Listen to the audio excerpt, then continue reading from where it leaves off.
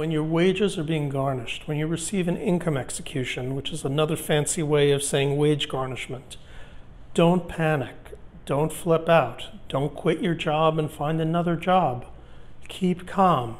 There are very strict limits on what they can take. They can only take a small percentage of your weekly salary. So don't flip out. It may be that amount that puts you over the edge financially, but still, it's a very small percentage. Call a lawyer. You have rights. I know those rights. I've been practicing law for more than 25 years now. I've been a consumer law for years as well. As a consumer lawyer, I can tell you, you have rights. You have the right to try and get your judgment vacated. You have the right to try and work things out. You have the right to force the collector to their proof, to try and let them show that they owe the debt, that they own the debt. Let them show that you owe the debt.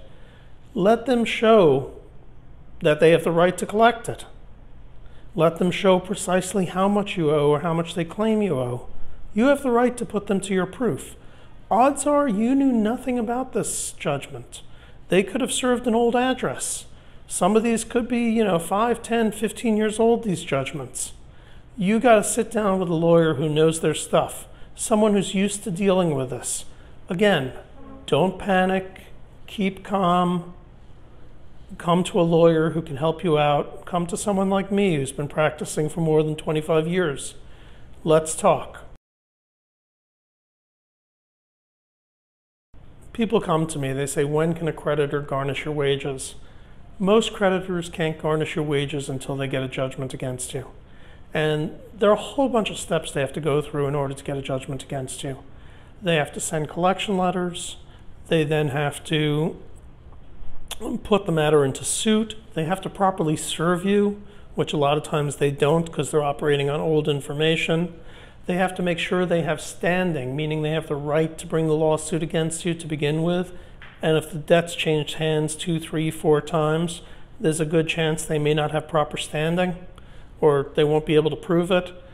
So these are things that you have to get into. Now, when your wages are being garnished, you're already at the back end of the whole thing. You're at the point where they've already gotten the judgment against you, whether you knew about the lawsuit or not.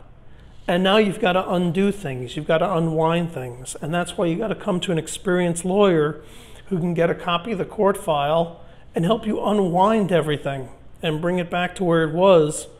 And what you do is you file an order to show cause with the court and you vacate the judgment and you wind everything back.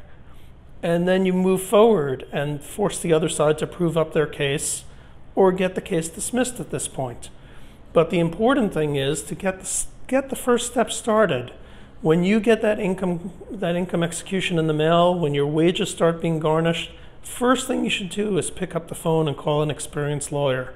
Call someone who's been practicing for more than 25 years like me.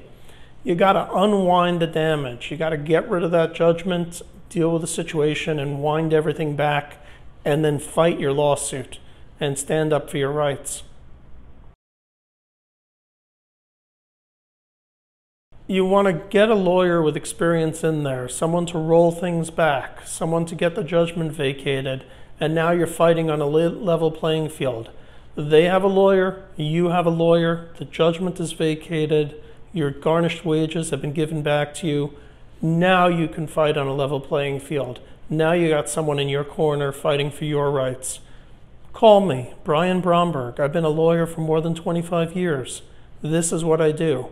I fight for you. Keep calm and call Brian Bromberg.